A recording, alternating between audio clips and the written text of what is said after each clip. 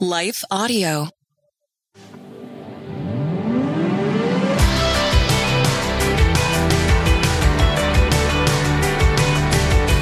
You're listening to Therapy and Theology, and I'm your host, Carly Mercoulier. This podcast is a space where we explore popular topics and questions related to the convergence of faith, feelings, spiritual formation, and more.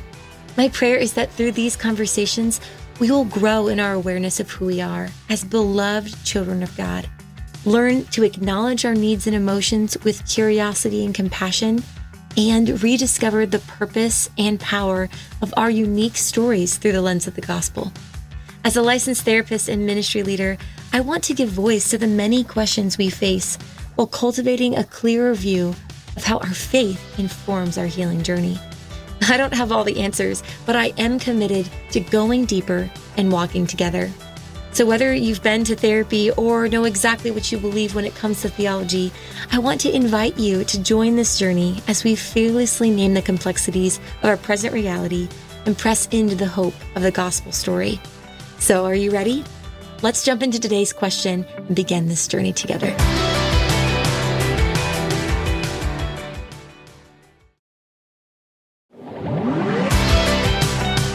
Hello and welcome back to Therapy and Theology. I'm excited today to start a mini-series over the next several weeks on the importance and the purpose of our emotions. Now, whether or not you are a feeler by nature or not, we all have emotions and have been created with the capacity to feel emotions in a very large range. We all have different experiences when it comes to emotions, right? And I think this is important to be able to explore. And so today I want to kind of give us a baseline or a foundation for understanding emotions. And then over the next few weeks, we're going to build off of that and explore the discipleship of when hard emotions come, what do we do with those? Because I think for many people, and I see this in my own life and in my clients, is that we have certain emotions that we're okay with, and then we have these other emotions that we kind of dismiss or deny because maybe they feel uncomfortable or we have some beliefs around them that are frankly not even true. Oftentimes when I ask my clients what comes to mind when they think of the word emotions, the immediate association is often sadness or weakness. And this is a really important association, right? As we create and form our beliefs around our emotions, it actually impacts significantly the way we experience or think of how we're feeling. You know, I think of the development of our emotional awareness, and this happens in various ways, right? We are largely impacted by the way our family system addressed emotions, by the way our subcultures addressed emotions. And although there are a select few emotions that maybe we have an easy time acknowledging, like joy or excitement or even surprise, yet when we arrive to uncomfortable feelings, it's harder to identify, withstand, manage, or even understand what's going on inside of us. Oftentimes, the result of our upbringing and personality, in addition to social messaging and just lack of attunement to our emotions, creates conflict, both internally in our bodies and externally in our relationships. And maybe you often become shut down or distant in social situations, or maybe you experience a significant amount of anxiety at work or when you're alone or when you're with people. And maybe anger is an easy triggered emotion by simple annoyances, or tears come to your eyes when you least expect them. These are important aspects of what's going on internally. And so the question I'm often asked in therapy is, why do I feel this way? I think for a lot of people, myself included, this is a hard question to ask, because when we acknowledge, right, what's happening inside of us, there's a story behind it. There's information that needs to be revealed.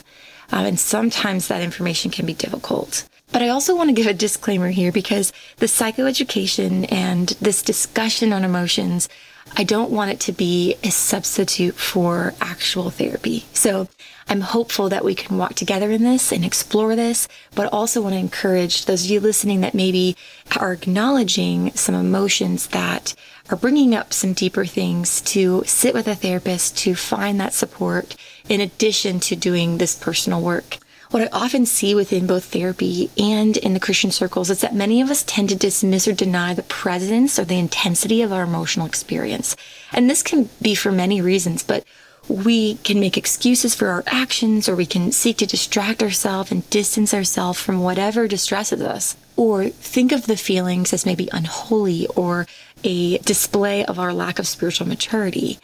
The common Christian responses to uncomfortable emotions that I see that can be damaging are things like, I was told I need to pray more, or I just need to trust the Lord in all circumstances. And although these are truths that come from Scripture, they tend to distort the object of our distress, and oftentimes can connect us to a belief that our emotion is a sign of a lack of faith, and that's not true.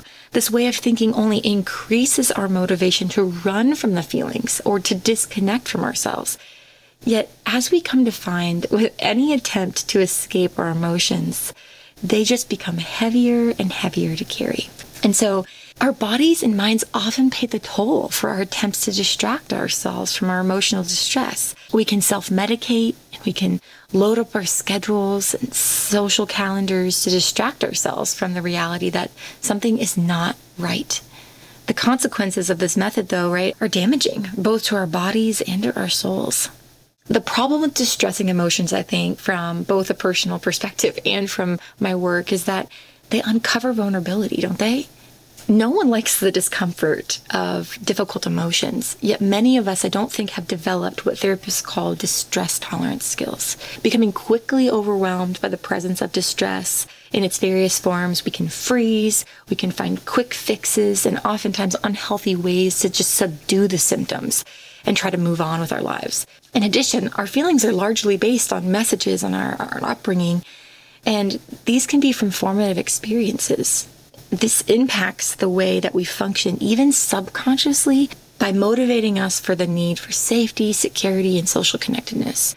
One of the largest contributors, I think, to our emotional crisis today as a society is that we have not learned to validate our feelings. And this is a systemic issue, passed down through family culture and through just beliefs about emotional health. We each learn how to deal or not deal with our emotions in various ways.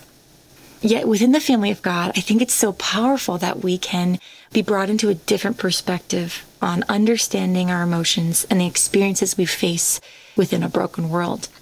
There is such a need for healthy formation in this area of our lives, and I believe the Bible provides a guide and grace for us to develop an awareness and a practice to acknowledge and understand our emotions given by God to draw us closer to Him and to others. So today, I want to begin with a simple education on our emotions that we can build off of as we explore specific topics in the weeks to come, like fear, doubt, anger, shame, guilt, and grief. So let's create some working knowledge around emotions and their purpose. And then each week, we will dive into how we process those emotions and what to do with them. So number one, I think it's important to acknowledge from a physiological, clinical perspective, I guess you could say, that emotions are signals of significance. I think we miss this completely in so many different ways, but neurologically, our brain has an emotion center, and that emotion center is telling us something. Author of The Body Keeps the Score notes this. He says, neuroscience research shows that the only way we can change how we feel is by becoming aware of our inner experience and learning to befriend what's going on inside of us. As long as we keep secrets and suppress information, we are fundamentally at war with ourselves. The crucial issue is allowing yourself to know what you know, and that takes enormous courage. I think this is such a beautiful thing because this can reframe the way we view our emotions, When we acknowledge that it's important, number one, and it's courageous to be able to acknowledge what's happening inside of us. It can shift us away from maybe pushing those emotions away, but acknowledging them and seeing where they take us. This can be really powerful.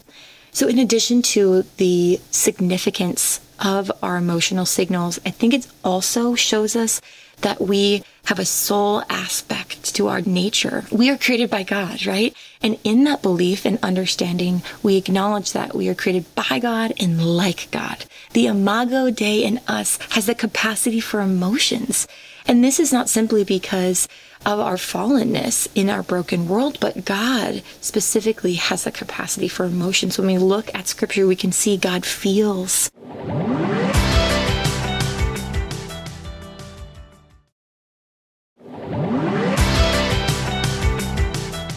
And so when we acknowledge this, that our emotions come through our divine nature, we can have more value for them in our lives.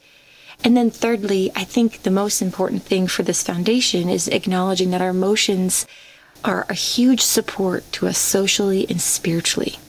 Emotions are a gift, and we were made for connection, right? Although fractured by sin in our world, we can find redemption through bringing our emotions and concerns and burdens to the Lord.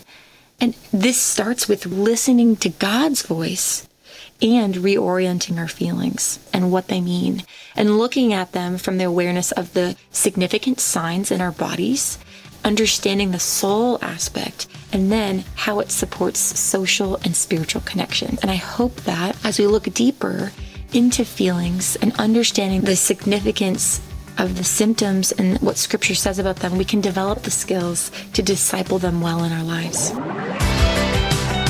Thanks so much for tuning in to this episode of Therapy and Theology. If you have a question or topic you would like discussed on a future episode, please feel free to email me or drop it in the comments. Also, don't forget to subscribe to have each week's episode instantly downloaded to your podcasts, and see the show notes for resources mentioned in this episode. To access more content and join my monthly email list for the latest updates and info, visit my website at carlymarklear.com.